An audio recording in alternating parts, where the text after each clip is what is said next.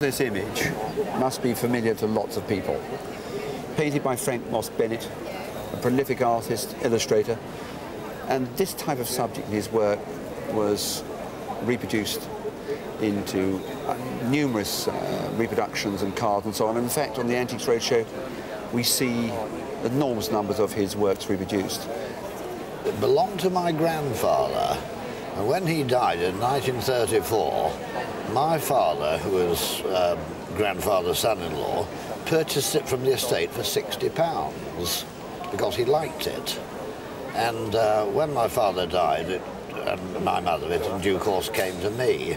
It's rather elegant and rather a stately group of figures. I sometimes feel that I wouldn't have minded living in that age myself. But it was a happy childhood memory to me. Yes. But did it have the rest of the frame? Because of course it had a large, heavy gilt frame. It was in a very large, wide, posh frame, yes, which I think as children we might well have smashed up. Yes. But it was in a very ornate frame, yes. Yes. It's quite interesting when you say you'd have liked to live at that time, thinking of the elegant figures. I mean, what time are we actually talking about? Ah, well, I'm guessing Regency. Yes, I mean, it's one of these curious paintings. I mean, the date here, the signature, Bennet, 1930. But we're looking at a costume which really goes back to a much earlier period, and it goes back into the 18th century. So it's kind of, it's a mixture of times and values. Yes, and so yes. The card game itself, I think the interplay of the four people who've played cards, I think is fascinating, as you've obviously found. Yes. This rather, as you say, statesman-like figure and elegant figure here, working out just who's won and who's lost.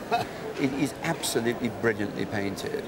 I think what I love about it is the background, the way that it's rather thinly painted, and then with more building up of the paint surfaces, beautiful drapery, and then the sleeves here and the cuffs. Yes. But when we go through to the far side of the picture and we see in the fireplace, I think that is particularly well observed, and then the chimney piece, that detail, if somebody wasn't a very good painter, it would have become so elaborate and meticulous that it would have actually almost thrown itself forward from the picture. But somehow he's got all the detail and it's still sublimated to the main subject. It sits comfortably in the background. Yes. And I mean, it's immensely skillful.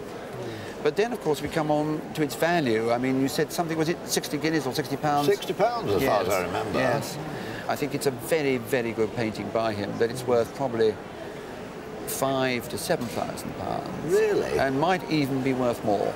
Good Lord.